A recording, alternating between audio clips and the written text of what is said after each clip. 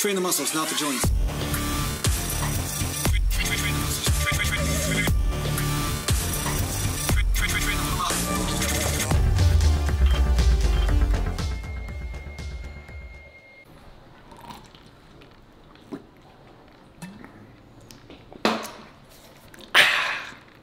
All right, lots of fish there just in case. That's like a canned mackerel, you know, in case they get into a natural bodybuilding disaster.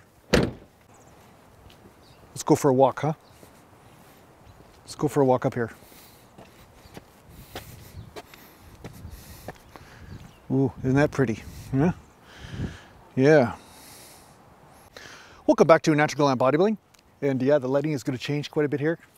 I'm going to be walking, and yeah, you're going to get some shaky footage once in a while, but it'll be worth it. All right, so basically today I'm going to talk to you a little bit about rep ranges for arm training. Now, I'm going to talk about this from a point of view of what worked for me, not necessarily what will work for you, as I always say, but I do feel that I've got a little bit of knowledge here in this department that might help you, or at least discover what it is that you need to know when it comes down to your arm training. Now, the one thing is about a lot of the videos that I make is that I'm making videos primarily, oh, the wind's coming. Oh.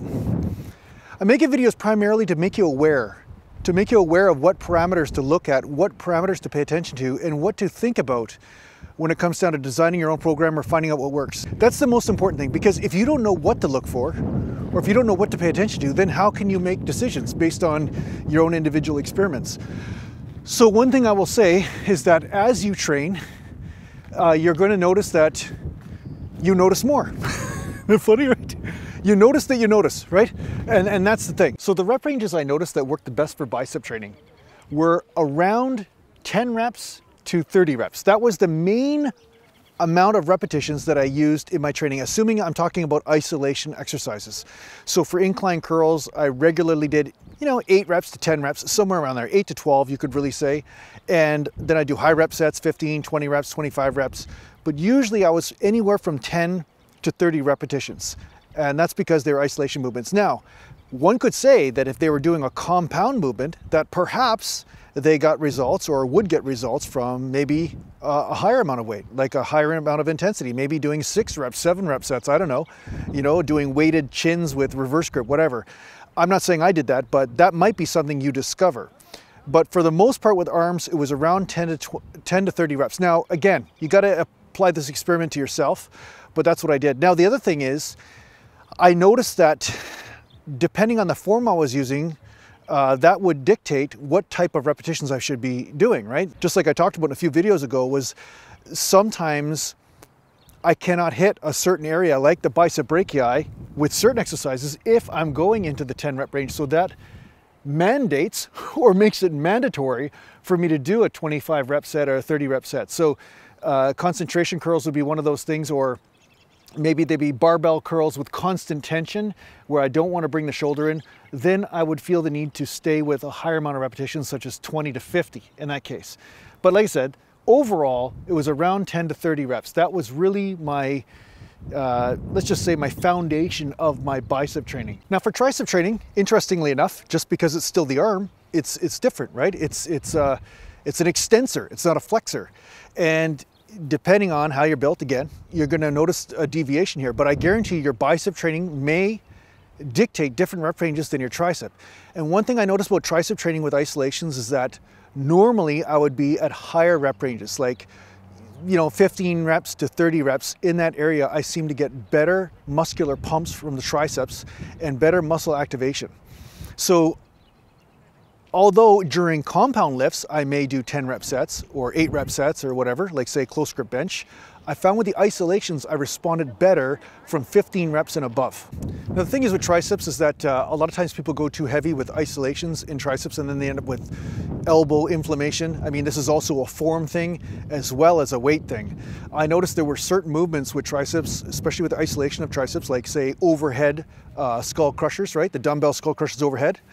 I found that with those overhead extensions that if I went 7, 8 rep range or whatever, all I do is inflame my elbows and get very little extra tricep development from it. So through experimentation, I found that not only is it important to keep your rep ranges in isolations a little bit higher than you normally would with a compound, I also found that certain isolation movements demand you to use higher reps, no matter what, just because there seems to be an overkill where the muscles can no longer protect the joint properly, and then you just get inflammation or you just tear your joint apart and you don't get any extra benefit from that. So a lot of times, for the most part, I'll save my heavy sets, like the 5 rep sets or 7 rep sets and stuff, for compound movements. And I tend to be a little bit more conservative with isolations. But these are the rep ranges I mostly used in order to get big arms. And at my peak, my arms were about 18 3/4 with a pump. So at 5'8", that's pretty good. And I'm talking about at a lean body fat percentage. So yeah, so if you're going tricep compound movements like close grip bench, you may notice that, hey, you could do 7 or 8 rep sets or whatever, or maybe 5 rep sets, depending on how you're built. You may notice that you can go heavier more comfortably and still get good tricep activation. For me, for the most part though, I found that once I went into the 5 rep range or 6 rep range, it became a little bit too hard on the elbows, and I noticed that I wasn't getting extra tricep development from it. I was just getting more strain. So that's why you'll see me with close grip bench even usually stick to 10 to 20 reps. 10 to 20 reps in that area, and that's if I would classify that as a heavier set for tricep training. And then when I'm doing bench press days, like for my chest training, then I may go heavier and do a 5 rep set or 6 rep set and just trust that I get a little bit of tricep activation from that without having to go so heavy on the tricep specific days. But yeah, those are the rep ranges I used for bicep and tricep training mainly, and I used all sorts of different exercises, whether they're stretching, contraction, constant tension, like cables or free weights. So I used a variety of different movements, but for the most part, these are the rep ranges that I used. The sun is disappearing.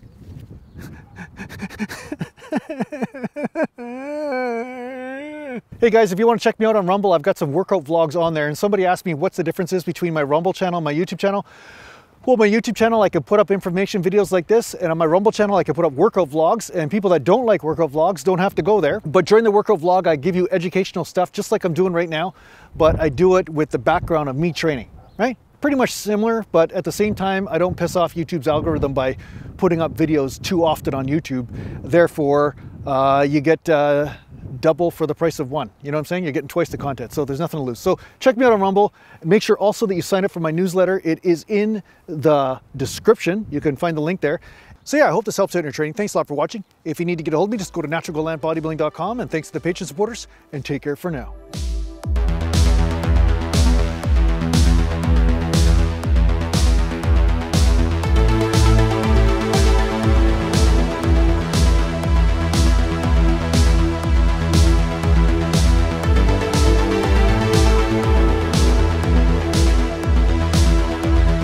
Natural Gland.